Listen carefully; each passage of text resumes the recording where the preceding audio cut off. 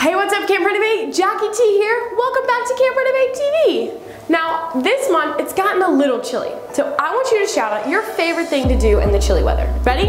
1, 2, 3. Whoa, I heard drinking hot chocolate, watching a movie, or having a bonfire. I love to do all of those things. Now, let's go over our virtue of giving. Giving helps me show love to God and others. Let's say it with you. Why don't you say it with me? 1, 2, 3. Giving helps me show love to God and others. Good job. All right, Camp Renovate, stand up to your feet and let's sing our song, Real Love.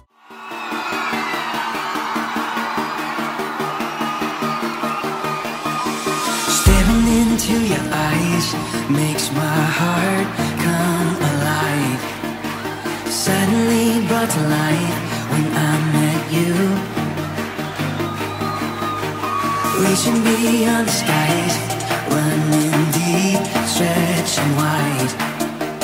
Perfect love realized, here with you. Come on now. Now this love is for real, you will never let go, never let go.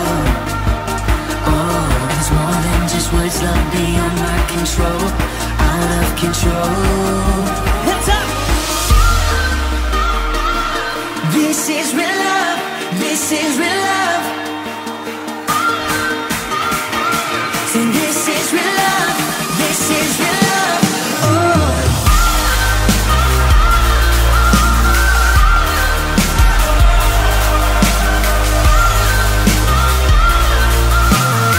Come on, let's say you're pulling me closer and closer, holding my heart to the very end. Jesus, I'm found in your freedom. This is real love, this is real love. In your heart I am found. I want you, I want you. You won't let me down. You got me, you got me. No time is for real, you will never let go, never let go. Oh, and it's more than just words, love beyond my control, out of control. You're pulling me closer and closer, holding my heart to the very end. Jesus, I'm found in your freedom. This is real love, this is real love. Oh.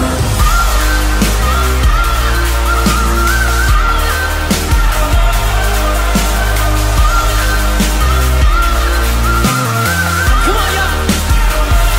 You're pulling me closer and closer, holding my heart to the very end. Jesus, I'm found in your freedom. So this is real love, this is real love. Oh.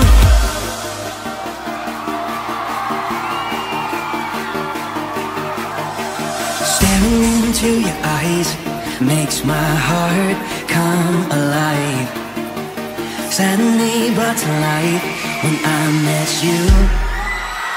1, 2, 3, jump!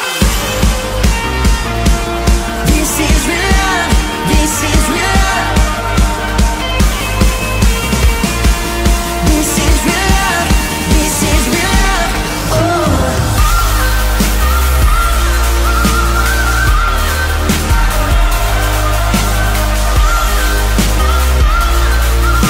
One more time, we say you're pulling me closer and closer, holding my heart to the very end.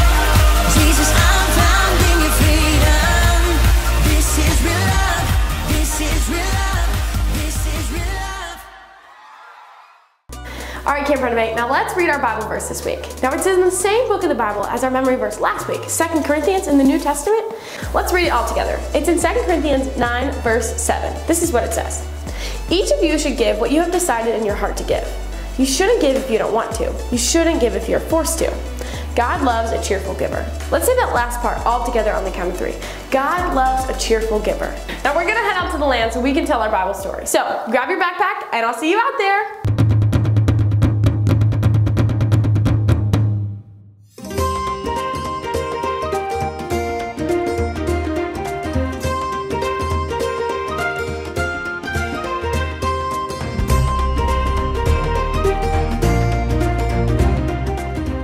Renovate, Welcome back to the land for week 4 of our series talking about giving. Now today we are in the middle of the prayer trail here on the future land of Renovation Church. Now last week we talked about how Renovation was going to do a prayer walk.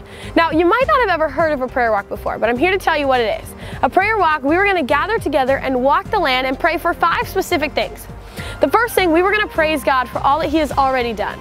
Second thing, we were going to pray for Topsoil, pray for our community. The third one, we were going to pray for the land. The fourth one, we were going to pray for our one, the person that is close to us but far from God. And number 5, we were going to pray for the future. So today while I tell our Bible story, we're going to walk this prayer trail, and here we go. Ready? Now if you have your Bible, I want you to turn to John chapter 12, verses 1 through 9. Okay, are you ready? Verse 1, this is what it says. It was 6 days before the Passover feast, and Jesus came to Bethany where Lazarus lived. Now Lazarus was one that Jesus had raised from the dead. A dinner was given in Bethany to honor Jesus. Martha had served the food. Now Lazarus was among the people at the table with Jesus. So far we have Martha, Jesus, and Lazarus sitting down together sharing a meal. Now the next person that's about to come onto the scene is very important, so let's take a look. In verse 3 it says, "Then Mary took a pint of expensive perfume and she poured it on Jesus' feet and wiped them with her hair." Now, we have Mary here. They just finished eating dinner. She takes an expensive bottle of perfume and she pours it on Jesus' feet and starts wiping it with her hair. Can you imagine seeing this? You're at dinner, sitting and listening to Jesus talk, and then she pours a very expensive bottle of perfume on his feet and just starts wiping it with her hair. I don't know what I would do if I saw that. Well, let's see what they did. The house was filled with the sweet smell of perfume. But Judas didn't like what Mary did. He was one of Jesus' disciples. Later, he was going to hand Jesus over to the enemies. Now Judas said, "Why wasn't this perfume sold? Why wasn't the money given to poor people? It was worth a year's pay." Now Judas, one of Jesus' disciples, didn't like what Mary did. He thought the money should be given to the poor. But in a second, we're going to read that's not really why he said that. This is what he says. He didn't say this because he cared about the poor. He didn't say it because he was a thief. Judas was in charge of the money bag, and he used it to help himself for what was in it. So every amount of money that they gave to Judas, he would take a little bit and keep for himself, and then give the rest away. So he didn't really care what Mary was doing or why she would use expensive perfume. He just wanted the money that she used. Let's see what Jesus says in verse 7. "Leave her alone," Jesus replied. "The perfume was meant for the day that I was buried. You will always have the poor among you, but you will not always have me." Now, this passage of scripture goes exactly with what we're talking about of giving.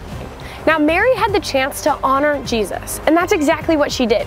She took something that was very valuable to her, and maybe the others didn't agree, but it was very valuable to her, and she gave it to Jesus. And when we're talking about giving this month, that's exactly what I want you to do here in Camp Renovate.